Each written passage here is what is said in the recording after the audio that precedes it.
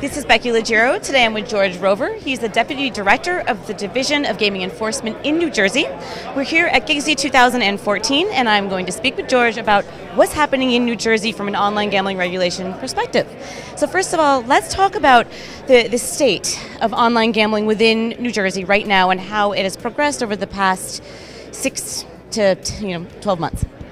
We've been very pleased from the regulatory standpoint. I know some people feel that the revenue numbers are below expectations, but from the Division of Gaming Enforcement standpoint, our concerns had to do with integrity issues of geolocation, responsible gaming, and we feel that in cooperation with the operators, the casino licensees and the platform providers, the product is working excellent. And so we believe that the revenue numbers will follow, and it's just going to take a little bit of time.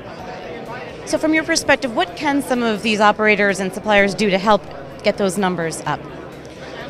Well, we've had a number of discussions with them, and some of the things that we're looking at is getting affiliates to market better and to bring on affiliates who are experts in marketing. We also feel that the user interface is getting better with each of the sites, and so they're two of the main issues that we've heard about. Payment processing is always still an issue. We are working with the comptroller in Washington and the Department of Treasury in Washington. And again, we're trying to get better guidance to allow credit card companies to feel more comfortable taking bets for online wagering. Lots of education. You've got. Now, I know that you've sent some letters to the affiliates to ask them to please stop promoting the internationally licensed websites that offer services in New Jersey.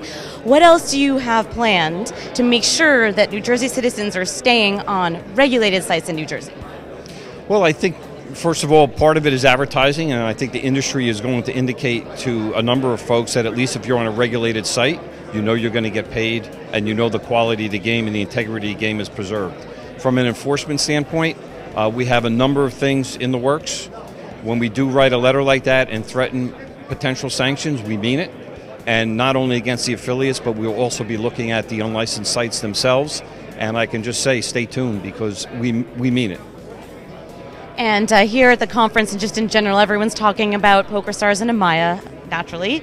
And I know that you cannot comment on too many details of Amaya's application in New Jersey, but what are you taking into consideration when it comes to providing Amaya potentially with a license?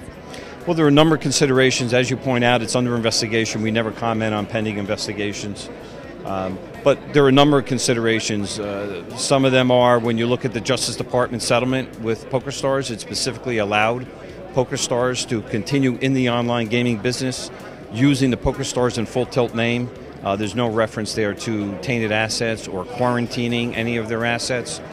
We'd also add in New Jersey, when New Jersey passed a recent statute, they specifically did not include the tainted assets concept in the legislation.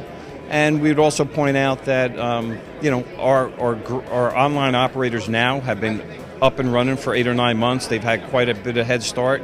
All of those factors will go into a final determination as to whether or not the acquisition by Amaya of PokerStars meets our regulatory standards.